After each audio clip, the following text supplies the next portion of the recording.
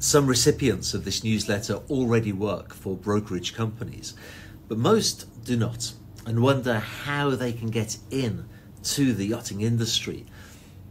This week, I want to give you some advice based on a reality of this business. If you want to be successful, you really need to live in a place where there are yachts and yacht owners.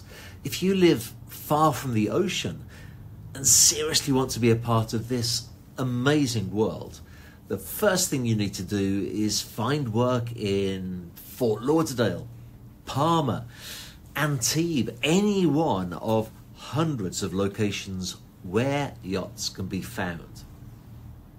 You may not immediately find work with a yacht brokerage company, but it is very likely that you will find work with a business that is associated with yachting.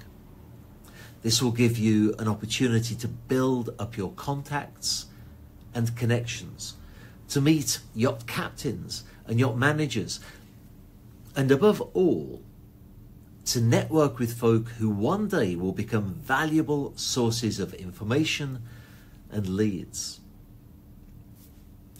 As you continue to develop these connections, there is no doubt that you will learn of buyers and sellers who need the services of a yacht broker.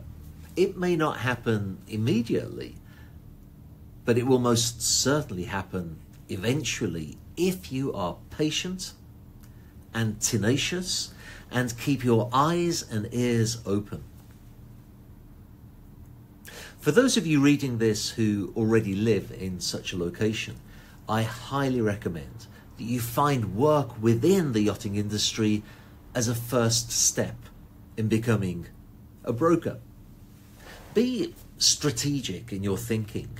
Look for opportunities. Learn the names and types of yachts that you are providing a service for. Start to build your reputation as soon as you can. And of course, lay the basis of becoming a future yacht broker by enrolling in the Yacht Broker Masterclass.